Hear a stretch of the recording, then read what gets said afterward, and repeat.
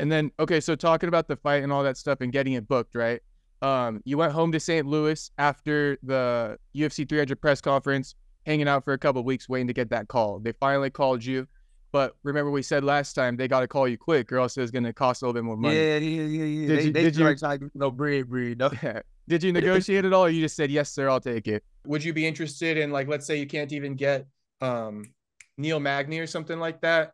Would you be interested in just fighting like a lower ranked guy to be on the show? Or at that point, would you just be looking to maybe like headline Tampa or something? So, and I love that you asked that, right? Because we're going to keep it above, right?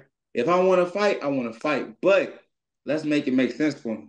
Because at the end of the day, even though I want to fight, I'm still doing the UFC a big favor by being on the card.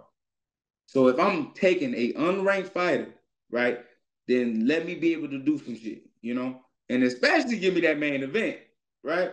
Don't just give me just like, no, you know what I'm saying? Just put me anywhere on the card just because to fill me in. Let me get that main event, right? Let me be able to shit. Because to be honest with you, I don't even want to cut no weight if that's the case. Let's make it a catch weight, like, you know, because I just be training now. Now I ain't got to focus on cutting that weight down and all this other stuff. So there's some things I would want if I get an unranked opponent, but I will still be willing to do that if the UFC is willing to, you know, shit with some things I want to as well. They just got to do what I ask. Yeah, I just took it. I ain't gonna lie, because they pretty much said nothing was on the line, right? I wanted to at least make it a catch weight. I wanted to get some, like I said, some extra money, some extra funds. But they said, look, you either want it or you don't. And I truthfully wanted to fight, so I said, forget it, bro.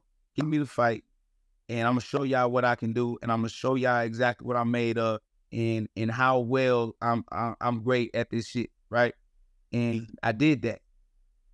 Not only with my performance, but bringing people out and showing them, like, bro, we pull numbers out of it. Yeah. So, yeah. And now they're going for a pay-per-view. Yeah. Hopefully a pay-per-view next year. But also, though, what were your thoughts when you got him? Did you know about, like, I got 3 things right off the bat I'm thinking of. One's funny and then 2 are serious. But the weight dropping down to 170. Then you got the eye pokes in his last fight. And then the butt grabbing. Oh, yeah. You know about this stuff before you accepted it? No, I didn't know anything about it. Oh, you didn't know anything about it? So I would say, all right. So when they offered me to fight, first off, I didn't know the name. I didn't know who he was. They didn't give me a name. They said, do you want to fight? Yes or no? We looking for somebody right now. That's what they said. They looking for somebody. So I'm like, all right, I don't care who it is. Find me somebody and I'm going to fight, but it's a yes on my side. They ended up calling me 5 minutes later talking about it's Nursulton. And obviously I knew of him because we fought on the same card, right?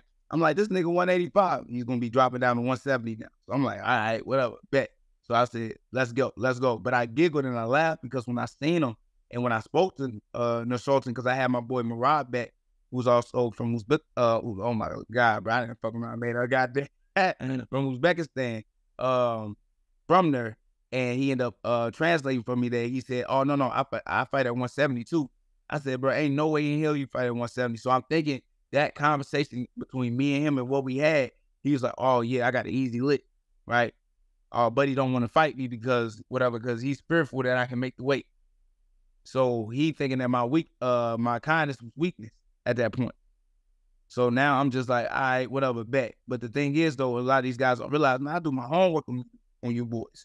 Right, so as soon as we got the matchup, and as soon as I signed the contract, we end up going on Tapology, just going to see all his little fights, and we realized, bro, you fighting all bums from back home. I did my homework on him too a little bit.